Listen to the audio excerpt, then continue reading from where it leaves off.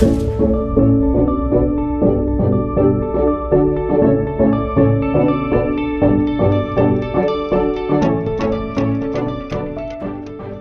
hello, Clenton. Hello, Nick. How are you? Yeah, I'm not too bad, thanks, mate. How are you? I'm good. I'm in a good mood. I've listened to some good music to refresh me. Oh, yeah, what you been listening to? My go-to song, "I Smile" by Kirk Franklin. Now, if we had the legal rights to do so, we'd probably cut a little bit of that music into this bit of the Yeah, podcast. you cannot help but smile when you hear it. Well, we've had a great chat today, haven't we? Oh, brilliant, Nick. And for me, Sean, she falls in love with her passion. You can feel it, and she's created and built community catalyst, and that's her love. Yeah, no, I think it came through so clearly, didn't it, in what she was sharing there, and it was really, really powerful to hear about the journey that she's taken Community Catalyst on through her leadership, genuinely authentic, caring and loving leadership, I think, as well. And she'll be a massive loss to the organization, but I think, as she said, she leads it in a good position for someone new to take the reins on it.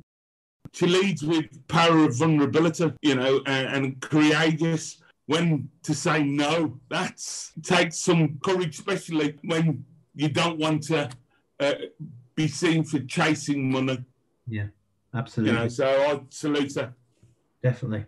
Well, you can certainly hear from Clinton and I listeners that we're big fans, so we'll let you explore that yourself. So without further ado, here's Sian Lockwood, who is the retiring CEO of Community Catalysts.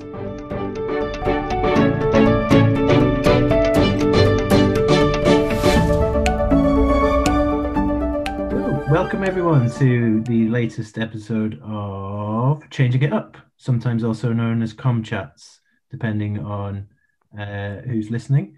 Today we have with us Sian Lockwood, who is the outgoing, both in personality and position, CEO of Community Catalysts, and the founder as well, and both a good colleague and friend to both Clenton and I. So we're delighted to have Sian with us here today. Sian, thank you very much for coming along. I'm delighted. We've got our usual quickfire questions that we ask Sian, and then we've got some of our more meaty questions to get into later on. So without further ado, we'll kick off. So my first question, Sian, is if you could only eat one dish or meal for the rest of your life, what would it be? I think off the top of my head, this is going to sound gross, egg and chips. Yeah, why not? Big support from lovely. Now, tell me, we've got to clarify how the eggs produced. The eggs are fried in butter, because I'm assuming I'm going to die quite soon, so I don't need to worry about cholesterol. They're fried in butter. I've got two, and they are organic eggs because they taste better. And my chips are deep fat fried. And they are double fried. Is it double fried? So they're fried and then fried again. So the outside is really crisp. That is my idea of heaven. And they're sunny side up. So, and the yolk is runny, but the white is properly set. That's exactly. I can see them on a plate. Oh, you've painted a beautiful picture of these eggs. I think this is the sort of detail our listeners really crave. So thanks for that. And I think you can get triple fried chips now in frozen ones, because I, a couple of New Years ago, bought some triple fried chips and then deep fried them again. So they were quadruple fried chips. And I can tell you, excellent chips that they were. Clenton, I'll hand over to you for the next question. I have to admit that both of you are giving me such an in-depth into the double and triple frying of chips. So I say thank you very much for sharing that. My question would be, and if you could only go to one more place on holiday for the rest of your life, where would that be? Oh, Cape Town. Absolutely. Don't even have to think about it. It's. Can I ask why? We lived in Zimbabwe, my husband and I, for 36 years ago. We lived in Zimbabwe for 2 years. We had a holiday during that period and we went to South Africa, which was still under apartheid, and so quite, didn't feel good as a tourist there. But Cape Town was always a kind of free spirit in that world, and so it was then very beautiful, and it felt a freer place. 35 years later, probably, no, not that long, 33 years later, my oldest daughter, was living and studying at Cape Town at Cape Town University, and we had a 3-week holiday there. I stepped out in the morning and I looked at Table Mountain, and it was sunny and it was beautiful, and I just loved it. And it was total happiness, total joy. That's why. Thank you. That's one of my places I'd love to go to, South Africa, and just to see Table Mountain. Now, Sian, how do you like to pass the time? Do you have any particular hobbies or particular interests? Well, I'm about to take up a hobby. Would you like to hear about that? Which is chicken keeping. This is working towards retirement. I've always wanted chickens because I wanted my own eggs. And I like chickens, and I have 3 on order. I have a chicken coop downstairs ready to be put up, which I had for Christmas. So that's my new hobby.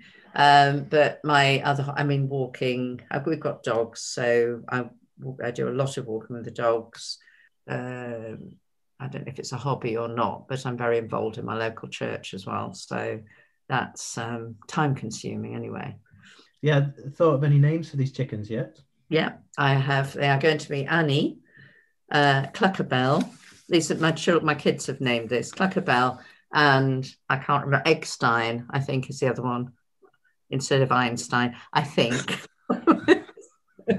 So when you say your kids, these are people in their 30s? They're people in their 30s, yes. Yes. They've got heavily into it. There was a whole family WhatsApp chain about the names of these chickens. So they think it's ridiculous. They think that this is eccentric to want to keep chickens. But I believe I will love my chickens, and my dogs will not eat my chickens. That is a real danger. Think of those delicious fried eggs you'll be having. Indeed, with chips. So quadruple fried chips, clearly. Yeah. My question is, what was the last TV show you watched that you really enjoyed, and why? Well, there are 2 at the moment ongoing. One is it's Sin, which I was just, it's amazing.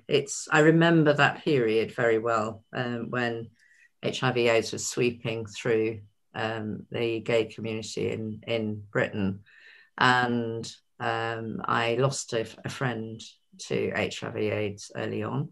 So it's stunning. It's just an amazing, gripping, moving, upsetting, wonderful program.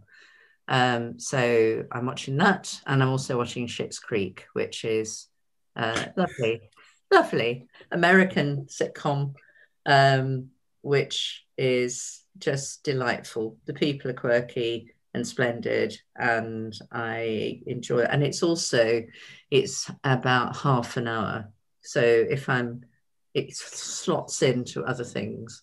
And what was the last book you read, Sian? You mentioned you like reading as well.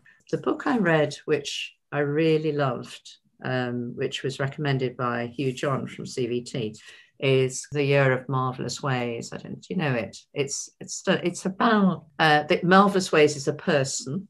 It's based in Cornwall, and she lives alone, and it's about the last year of her life, really. She's fairly elderly. She's very amazing. She lives in an abandoned village that she had grown up in. And it is the most beautifully written and inspirational book I've read for a long time. It's super. Sian, this is the killer question. You have £1 million. What would you do in 12 months with £1 million? Oh, I know. I would buy the land and the building I need to set up my daughter's charity. That's what I'd do with it. £1 million would actually be quite handy, because what she wants to do is she wants to set up a kind of rural environment with lots of horses in it for children and adults with autism or learning disabilities. So that £1 million would be fab, because there's a farm in North Yorkshire that has my name written on it. Fantastic. Well, thanks, Sharon. We've really got to know you a little bit better there from those questions. Really appreciate those answers. As many people will know listening to this, you are retiring and recruiting for the new CEO of Community Catalyst, which is the organisation that you established some 11 years ago. So we're really interested in hearing about your journey, and we've got a number of questions about that. So the first one, why did you set up Community Catalyst in the first place? What was it that took you on that journey? Well, at the time, I was CEO of what's now Shared Lives Plus, and Angela was the head of development there. We'd become aware that really small enterprises that weren't shared lives is a very defined model.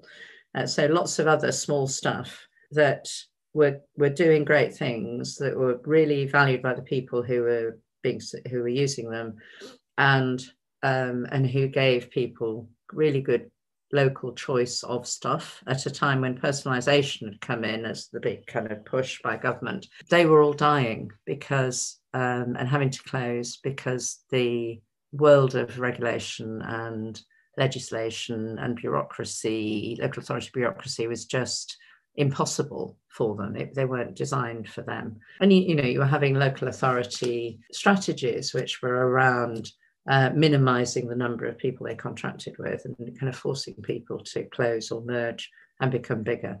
And we Shared Lives Plus, believed passionately that if people were going to, this is an old argument now, but if people were going to really have real choice, then you needed a diversity of stuff available.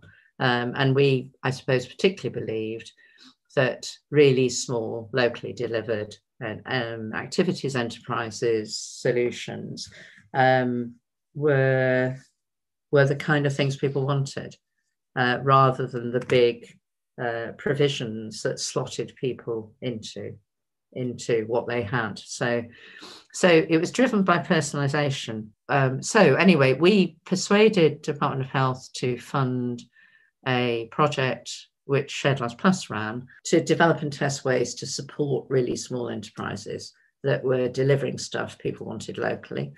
And it worked. We tested it in Oldham. We co-designed the model with those small enterprises that had either died or were just about hanging on, who were saying what was needed. We tested it in Oldham and Kent. Both of them were kind of big, passionate about personal budgets or direct payments. And then we found it worked. It worked very quickly, and it was transformative very quickly. So we wrote, as you do, a practical guide. I remember that strongly. And it was launched with enormous razzmatazz by the minister of the time. And we knew it would just go on people's shelves. All those people who said, oh, this is a wonderful idea, would either not do it or do it badly. So that's why we launched Community Catalyst. And I say a lot of it, because a lot of this was with Angela Catley from Community Catalyst, who was part of the thinking of it. So it was set up with a business model which had a very small core team, which could grow or shrink depending upon the financial environment we were in. And initially we didn't get grants at all. This was all about, we knew how to do this and we wanted to help local authorities do it well. Initially it was all about personalisation, but then very quickly there was a kind of separate passion, which was about all the untapped gifts and talents that lay in people living in local communities that were just had no outlet, because the world of enterprise was incredibly complicated for them. I suppose the other thing that happened very early on is that, I mean, the methodology, how we help people, is not rocket science. It's really about patient coaching, and it works well for everybody. And so we had community enterprises setting up that were run by people who themselves had a need for social care support of one kind or another, or health support. So we kind of saw a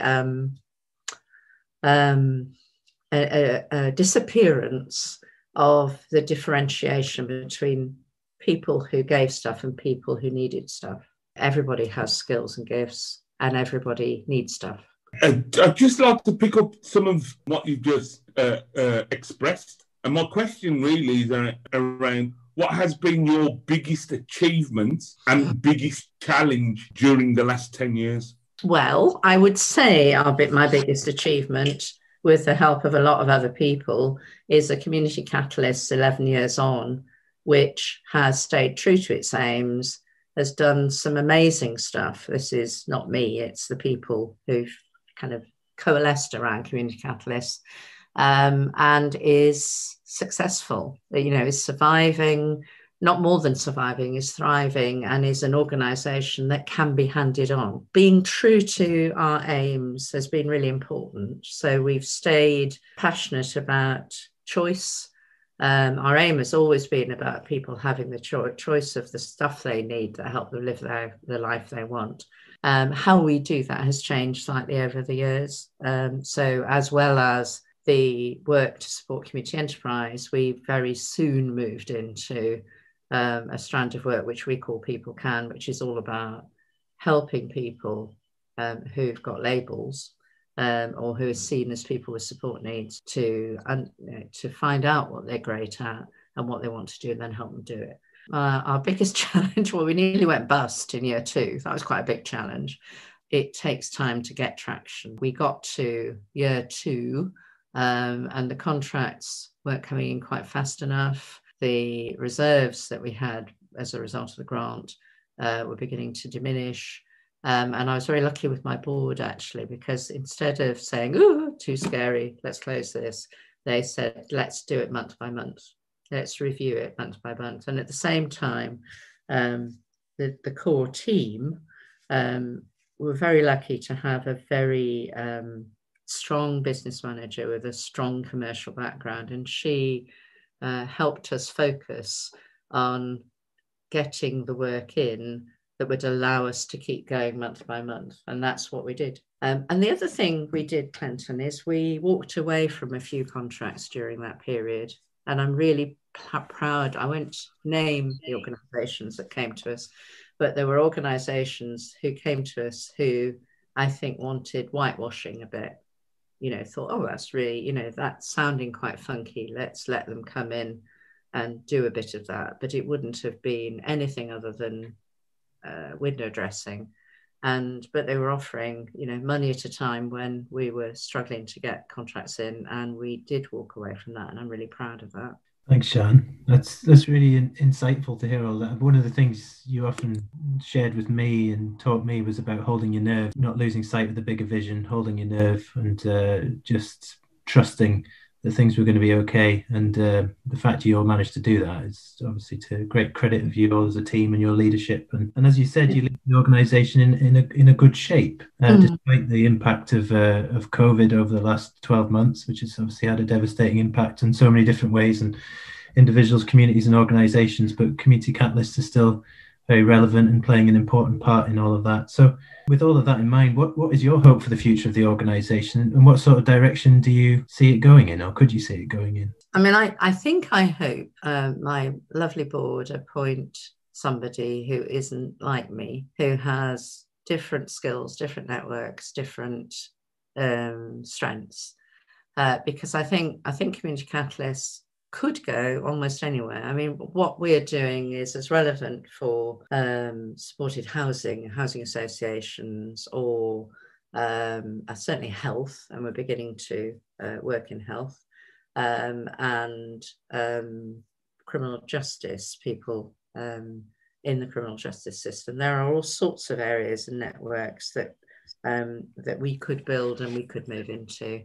I think the People Can strand will get stronger and stronger. There's a lot of people talking about strengths-based working, and the People Can strand is all about strengths in reality. You know, it's really doing stuff with strengths-based working. I think local area coordination, I could see local area coordination network growing, obviously, but also the learning from local area coordination is interesting in thinking about how that might be applied differently in different areas. I've got a two-part question that hopefully leads or lends itself. Sian, what do you see your legacy, community catalyst? I think the team, you know, hugely strong team. The people who've worked with us have continued and then, you know, left, because a lot of people have time limited posts because they're doing projects. Those people are becoming strong advocates for different ways of working. So that's a bit of a legacy, but mostly, no, it's the organisation, what it's done and what it's continuing to do. I'm excited by some possible developments which will mean we provide better, stronger support for the community microenterprises out there. There's about 4,500 of them now that we've worked with. So they're also a legacy, as are your local area coordination programs. It's, you know, what it's done, that's the legacy. It will carry on, and that'll be wonderful. And for you, Sian, what's next for you? And what is the biggest hope for your future? Oh, I have spent my whole working life fighting for stuff, mostly around, you know, really great personalised solutions that help people. It will be really difficult to think of giving that up. How I do it, Clenton, I don't know at the moment. It's I've had to time my retirement because there are family needs at the moment that I just want to be able to spend time with. I mean, I need a new challenge, a new project. My hens will not provide that, I need to say. They will be a delight, but they are not going to be the purpose of my life. But I don't know what yet. I am waiting for the, to see what comes along. Thank you, Sian, for enabling us to have an insight into who the real Sian Lockwood is. So, personally, thank you for everything that you continually do. Sian, thank you so much for coming on and sharing all that. It's, as Clenton says, it's been a real privilege to get that insight into your journey and your work there, and really excited to see what this next chapter for you looks like, because it certainly doesn't sound like retirement. It sounds like moving into a new chapter, new challenges that are ahead and yet to be seen. When the time's right, I'm sure you'll grasp those opportunities. And from both of our perspectives, and certainly from mine, just want to say a massive thank you for all you've taught me over the 2 years that I've had the privilege of working with you, and just wish you every success in your next chapter. And thank you very much again for sharing everything with us today. Oh, it was a delight. Thank you very much. I personally want to say thank you for supporting me and walking alongside me at times where I doubted myself. So thank you very much, Sian. Well, that was always a privilege, Clenton, and I am absolutely determined that we'll continue to stay friends.